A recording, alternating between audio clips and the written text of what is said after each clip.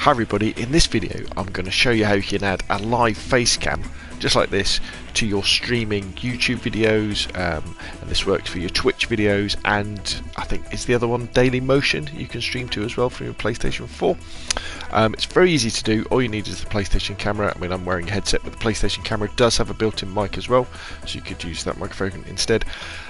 It's important to note at this stage that the PlayStation camera and the PlayStation 4, the base PlayStation 4, doesn't at the moment have the ability to record gameplay with the PlayStation camera to the DVR that's built into the PlayStation 4. So we can't just sit here and record our face and then play that back and then edit it.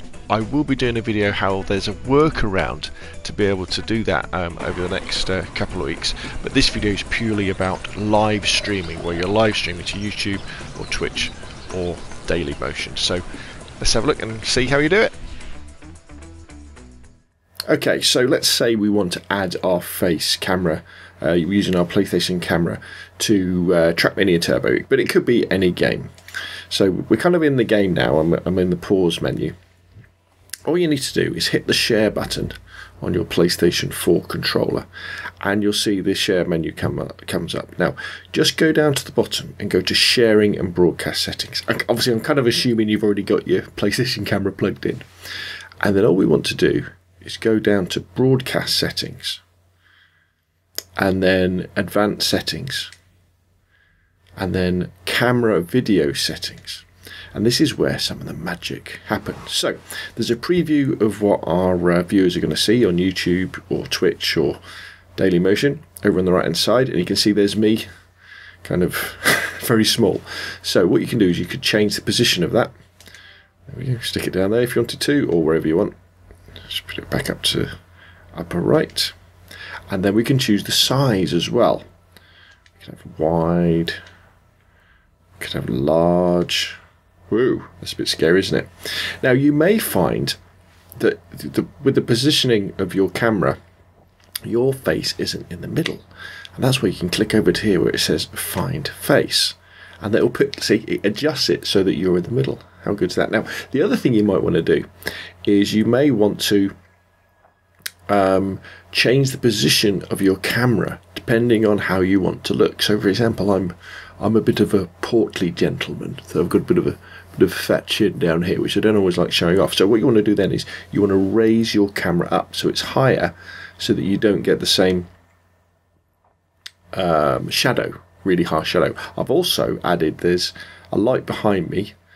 The idea of that is to give a bit of rim light, but this doesn't really work. But there's a light there, which again helps to light me up, especially if you're playing in a room where it might be a little bit dark.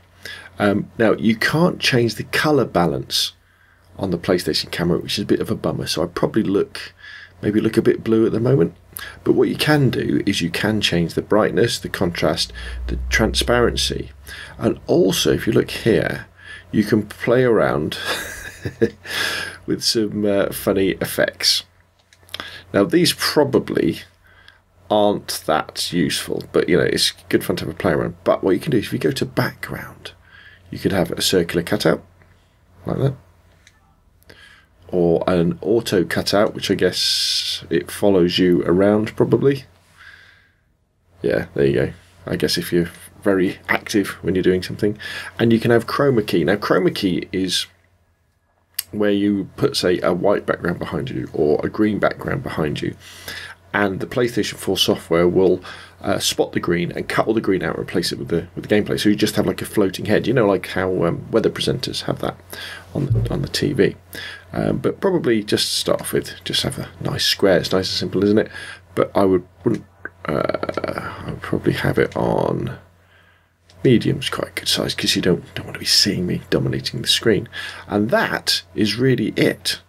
Then you can just go back to the screen, and here we go, and then go to broadcast with the share button and just broadcast the gameplay. And then we'll be broadcasting the gameplay. Your face will be in the top right hand corner, or wherever you choose to have it, and you can share what you're saying and the music and with all your viewers. Now, at any point as well during the gameplay, if you want to go in, you can go back in and change some of the settings. Say you want to make your face bigger or smaller, or move it around because of the HUD on the game. But there we go. That's how easy it is to add a face cam to your PlayStation 4 with the PlayStation camera. And again, we're doing this all with the PlayStation 4. We don't have to have an Elgato, we don't have a laptop, we don't have a PC. Everything is happening on the PlayStation 4, which I think is absolutely amazing and turns it into a real streaming powerhouse for YouTube or Twitch. Anyway, that's enough from me. Please put your questions and comments down below. If you like the video, hit like. If you want to see more of the same, press subscribe. Thank you very much for watching, and I will see you again soon.